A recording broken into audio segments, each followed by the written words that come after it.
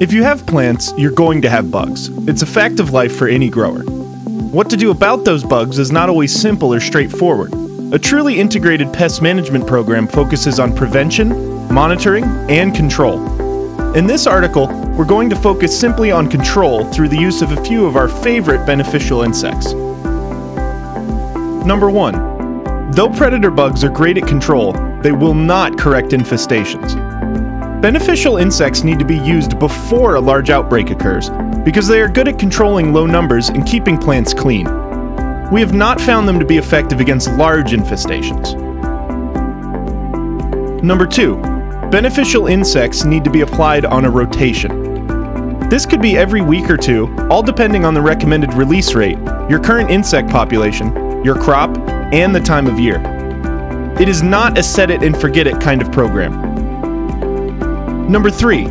In our experience, there is no treatment, whether chemical or biological, that will guarantee 100% clean plants all season long. Any grower is likely to have outbreaks at some point that require a more aggressive approach. If you do need to spray, be sure to spray something that is friendly to beneficials.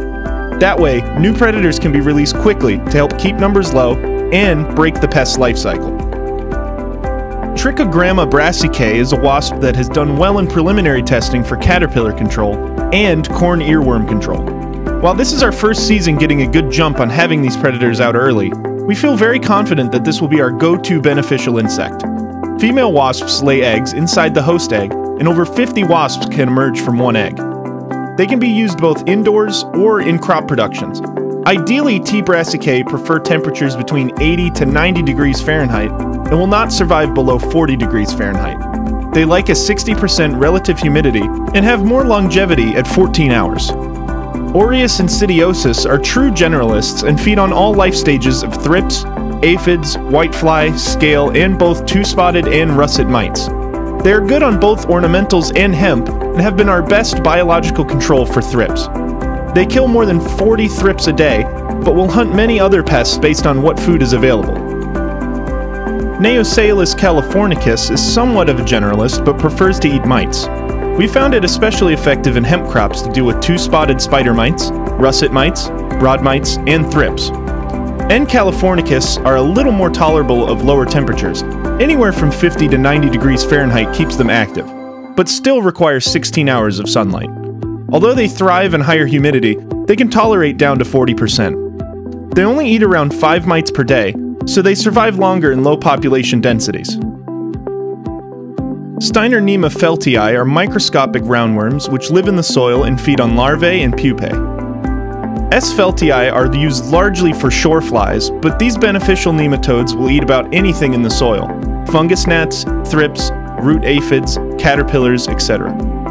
They represent a good base preventative, but they will need to be paired with other predators to have a fully rounded, integrative pest management program. S. feltii, like most nematodes, thrive in a soil temperature of 60 to 70 degrees Fahrenheit. While they thrive in moist soil, be careful not to soak the growing media after application, or you might wash the nematodes right out of the pot. Phytosalus persimilis wins the award for our favorite predator.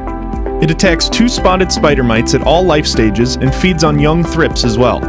These guys are so ferocious that they will turn cannibalistic when the pest population drops too low. P. persimilis eat 5 to 20 eggs or mites a day and reproduce faster than the mite population can. They perform best in warmer environments, 82 degrees Fahrenheit or above, and at least 70% humidity with 16 hours of daylight. When used outdoors, they will migrate once the mite population drops too low.